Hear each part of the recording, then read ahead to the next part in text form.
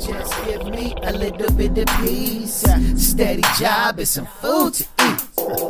Just give me a little bit of peace, steady job and some food to eat. Just give me a little. Did someone teach you how to pop, or was it just, did you kind of just go for yourself, or do you have someone you could say, you know what, this dude taught me? Like I think I think Cool Boy said AK King was the one that really put him on game. Yeah, no. I went to school with Tick-A-Lot. Okay. How would we know Tick-A-Lot? I know the name. You know the name Tick-A-Lot? Mm-hmm. Tick-A-Lot's dope. He used to pop lock for Compton High band. Okay. He used to be in the front of the band, like the drum major, but he was pop locking. Gotcha. He had the whole outfit on of the school, and I used to watch him every day.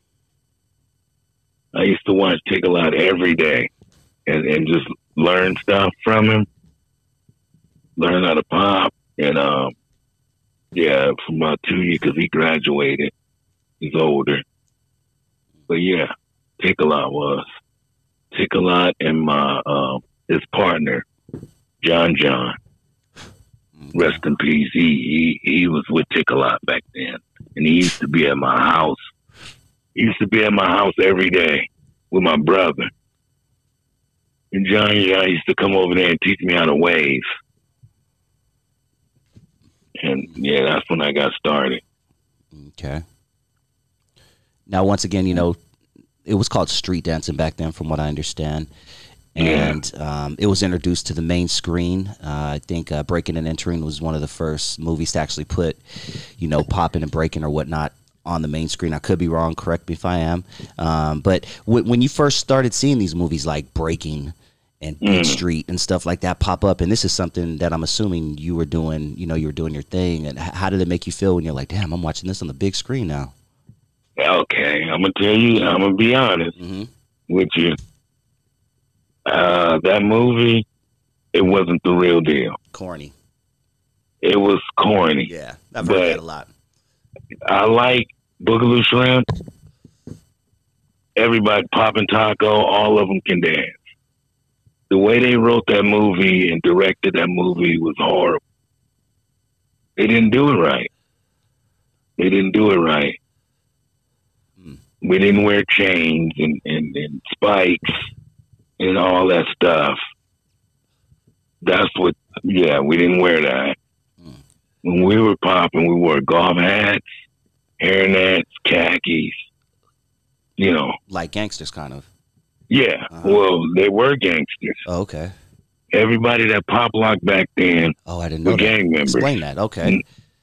Okay. Yeah. Everybody, when it first started, I'm not talking 83, when the movie came out, 83, whatever.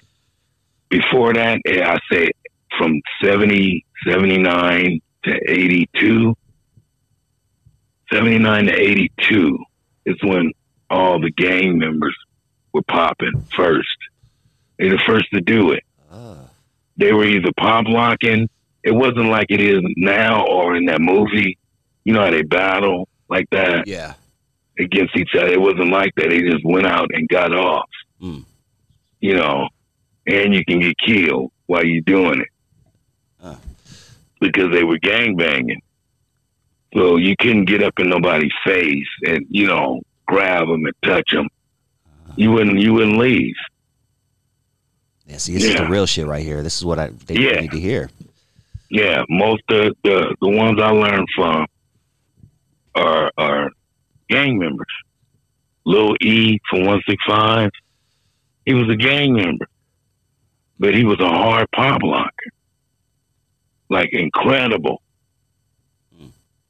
Yeah, so after all that, you know, the dress, and when the movie came out, then that's when the dress code changed. Gotcha. Because of the directors. Yeah, the directors were going to the clubs, and the new wave was coming in. New wave dress. And they started trying to dress like the new wavers. Like Depeche Mode and all that. Yeah. With the spikes and yeah. So it changed. And then that was it. Yeah, because majority of the pop lockers back then were affiliated with gangs. Okay. Yeah. That's some real history right there. I didn't know that. Yeah. Okay. We recently lost. Well, let me ask you before I move on to that.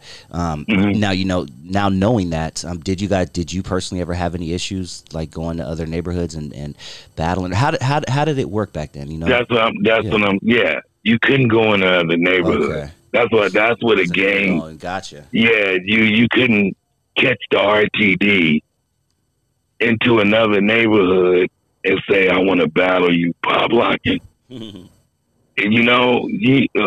they gonna look at you crazy and they gonna rob you. Start popping something else. Yeah, it wasn't like that. That's why I said the movie changed the mindset. It was never like that. You just got off. You wasn't in front of each other. One go in the middle, get off, then the other one come out. It was just like that. It wasn't, like Beat Street, how they battling.